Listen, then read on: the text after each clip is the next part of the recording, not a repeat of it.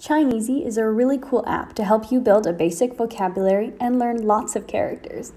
You can see here that the app is very aesthetically pleasing, with all of the characters embedded into the imagery. This is how the lessons are designed too. You have to do one lesson at a time, and it embeds all of the characters into images.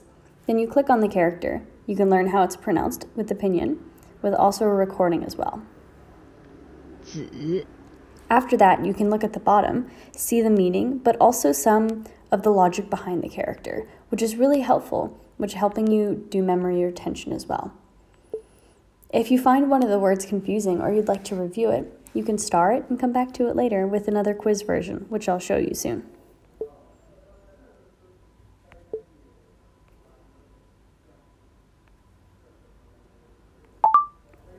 You have to pass the little quiz at the end to move on to the next level as well. 加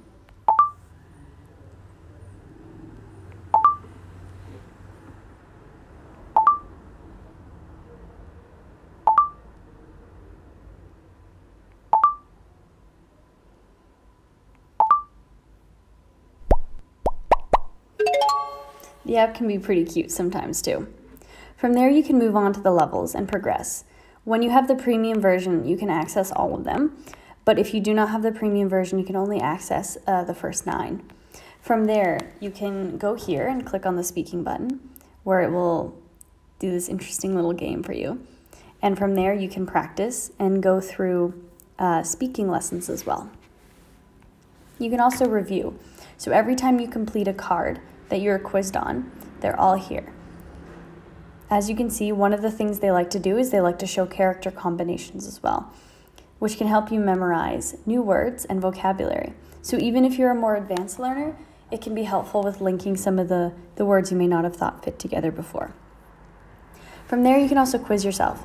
You can do a quiz on all of the things you've learned before, or you can also look at the things that you favorited as well. So you can review things that you specifically want to review, and go over simplified Chinese, traditional Chinese, or practice speaking as well. It has a very good quiz and practice of how to recognize the tones, which is something I found pretty useful about this app.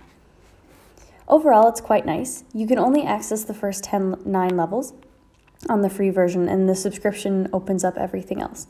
So it's definitely worth checking out, and it's also very beautiful and fun to use as well. I hope it helps you improve your Chinese.